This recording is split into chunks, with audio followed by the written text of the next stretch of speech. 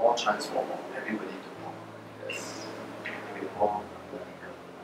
So you can imagine we can learn all the different areas and then we actually improving ourselves and also to bring out your courage to speak, It's not easy, but slowly you will build it up. We don't know yet. Because we do not know your whole paragraph, what does it come? What do you convey? What do you speak? We still do not know. The paragraph not out, just I really catch one thing already. You don't know yet. You may sound like a salesperson later on. Where the problem is not being mentioned. That means the client don't know there's a need, don't know there's a problem, because you never sell the problem to them. Did I sell the problem? I say yes, because if you utilize CPF, this affects you. Did I sell the problem? When I say affect you, I never say negatively or positively, right? It's just an indication that it affects them. How they want to take action later is really up to them, because it's for them to decide.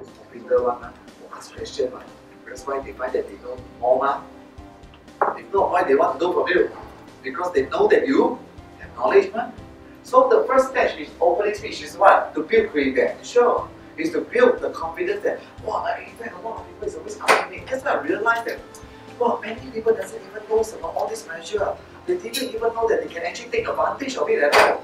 Wow, so surprised when I told them what I'm the HDB owner, don't even need to sell, I can own a private property,